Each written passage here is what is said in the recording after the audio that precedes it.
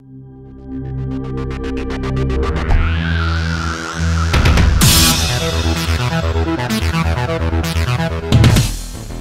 Overseas Workers Welfare Administration, or Owwa, is the lead government agency tasked to protect and promote the welfare and well-being of overseas Filipino workers and their dependents. It provides and sustains assistance to all its members in all its regional and overseas offices. It also provides information and guidance through pre-departure orientation seminars. The pre-departure orientation seminar for the country of Qatar.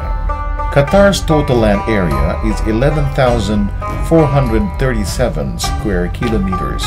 It is a bit smaller than Palawan. The travel time from the Philippines to Qatar is 10 hours. This is the flag of Qatar. Qatar nationals are called Qataris. Qatar's capital is Doha.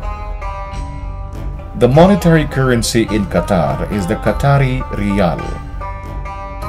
Here are the codes on calling from the Philippines to Qatar and vice versa.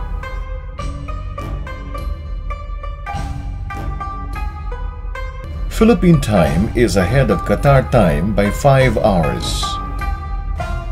The means of transportation in Qatar are airplanes, buses, and taxis. Working days are Sundays to Thursdays. Weekends are Fridays and Saturdays, or any 2 days between Thursday and Saturday, depending on the country. Office hours are usually from 8:30 or 9 in the morning to 5:30 or 6 in the afternoon. In the month of Ramadan, the working day is reduced to 6 hours, and legally, this should apply to all workers. However, most of the companies arrange working hours differently for Muslim workers and non-Muslim workers. Working hours vary from the kind of your workplace, whether it is a government or a private office. Many companies or employers only apply it to Muslims who fast during daylight hours.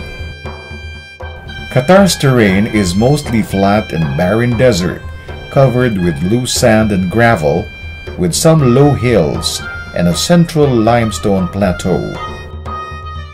Summer in Qatar starts in May to September.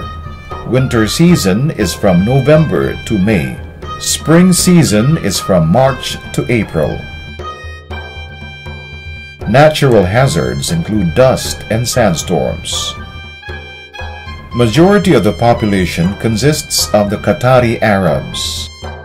Arabic and English are the major languages in Qatar. Their official religion is Islam. Food in Qatar are the likes of hummus, yogurt, and kubus. The do's and don'ts in Qatar. Be polite when conversing with the Qatari person. Shake hands when you give or receive something to and from a Qatari with your right hand only. Ask for permission before photographing a Qatari elderly, a police authority, or a military installation. Always carry an identification, either a photocopy of your passport or residence permit. During Ramadan, workers may not be able to eat on time. Eat inside your room and never in the presence or in front of your employer. Don't eat, drink, or smoke in public during Ramadan. Wearing of revealing clothes is strictly forbidden. Dress appropriately at all times. Homosexuality is not tolerated. Tattoos should be covered up. Piercing other than earrings are not acceptable. Gambling is forbidden. No public display of affection. Don't eat with your left hand. The use of the left hand is associated with personal hygiene. Don't approach a female for information or directions if you are a man. Don't take photographs of sensitive sites such as military bases, airports, and seaports. Don't sit with the soles of your shoes or feet pointing at a Qatari. Practice of religion outside Islam is strictly forbidden. Remember that pork products and pornography are banned in Qatar. Use and distribution of alcohol is strictly regulated. It is illegal to be drunk in public and to drive while under the influence of alcohol. Here are the most frequently asked questions. What do I need to remember before I leave for work abroad? Things you need to remember and do before leaving for your country of destination. Read carefully and review the content of your work contract, like the type of work, work address, and name of employer and agency. Always leave copies of your documents with your family. These include work contract, photocopy of visa and passport, and other important documents. Set specific goals and plans on how you will achieve them. It is better to plan with your family. Make sure to write down the contact numbers of the Philippine Embassy and the Philippine Overseas Labor Office, or POLO. I still have debts.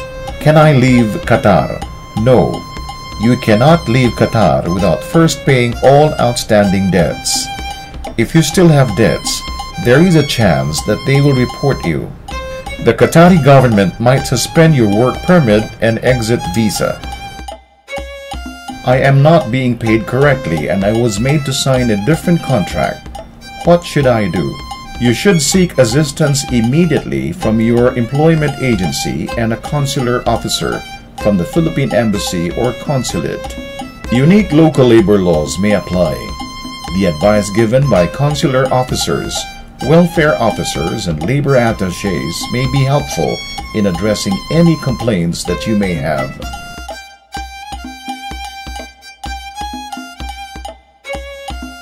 My employer is not paying me on time and I need to send money home. What will I do? Talk to your employer or sponsor about your concerns.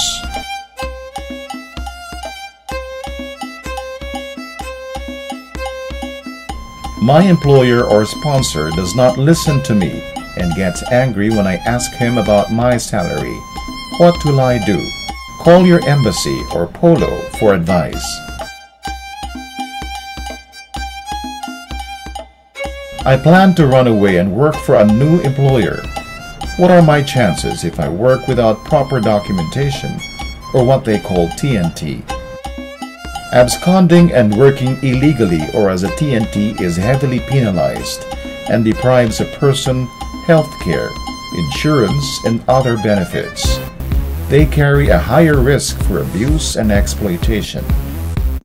In settling problems with your employer, you can do any of the following.